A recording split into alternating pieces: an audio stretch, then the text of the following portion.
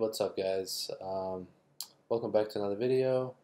In this video I'll be covering the plane cut tool, and in my previous videos I covered the tools like the polygon pen, brush, magnet, and so on. So if you want to see those videos, just go on my channel and then take a look. But anyway, in this video I'll be covering the plane cut tool. I don't really use this tool, but I'll show you why you would use it instead of, for example, using the knife tool, which I covered in my last video, or the loop tool, which I will cover later in my videos. But anyway, so as you can see, if you use your loop tool, you can get really nice cuts going, really easy, and it goes all the way through. You don't have to worry about it, double checking.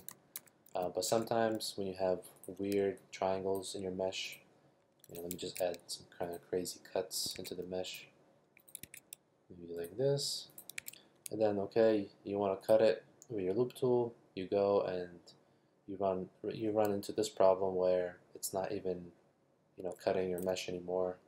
As you can see, it keeps getting interrupted because you have a lot of errors in your mesh. But maybe you like working with triangles and you want to keep this. So the plane cut tool really comes in handy because it ignores all the errors and it cuts your geometry anyway. So as you can see, I can come in and still cut, even though it's the mesh is all kind of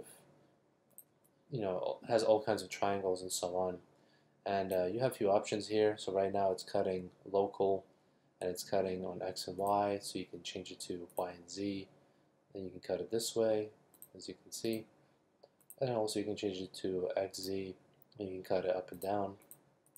So the plane cut tool does come in handy sometimes, but you can, if you keep your geometry clean, the loop tool or the knife tool is the way to go.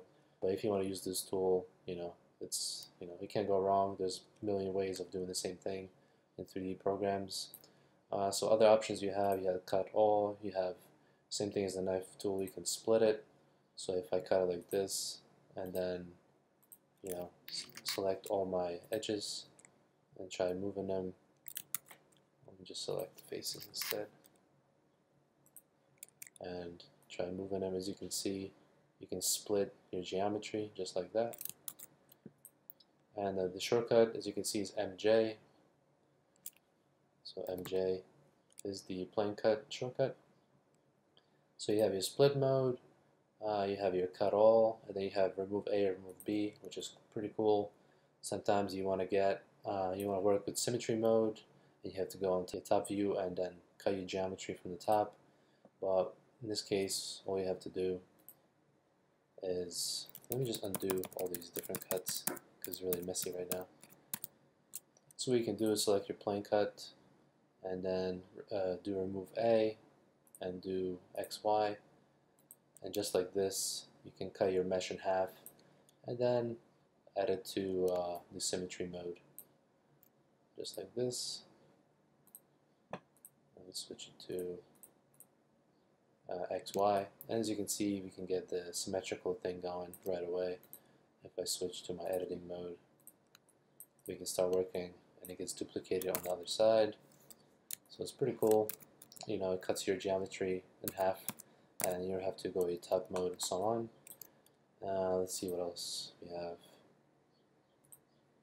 So we have local, we have world, based on camera. As you can see, you can start cutting that way. Let me go back to free. Plane position, offset, number of cuts. That's really easy. So if I do, cut it like this. Let me switch it to cut. Cut it like this. You can start adding number of cuts. So instead of being 1, it's going to be 3. So that that comes handy sometimes. It just, like I said, it really depends on what you're doing. But I usually stick with loop or knife tool. But if you want to use this tool, it's kind of cool. You can get some good results. Spacing pretty much controls the spacing in between the cuts. So if I go more than 20, I go back to my local and add 3 cuts. As you can see, the spacing increases or decreases. So that's what spacing does. And auto snap should always be on. And let's see, connect cut edges should always be on. Real time cuts.